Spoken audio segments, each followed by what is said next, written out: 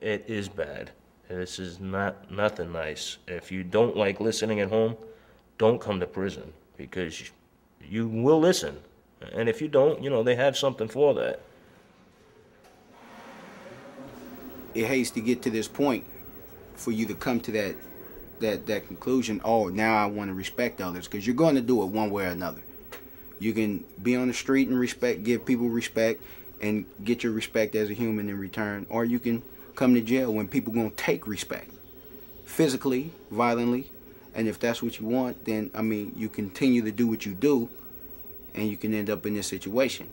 Most time, I mean, you know, it's sad, and to learn, you know, to wait till you come here, but it's too late.